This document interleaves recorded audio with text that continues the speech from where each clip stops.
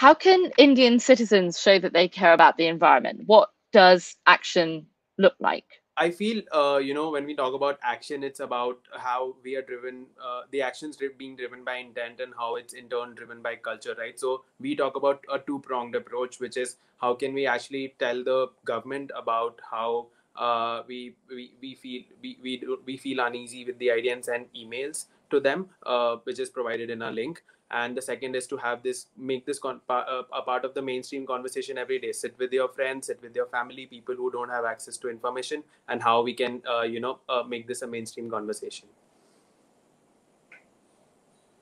I think honestly in India, culturally, we always cared and we weren't sort of told that we needed to care. We were brought up in that way.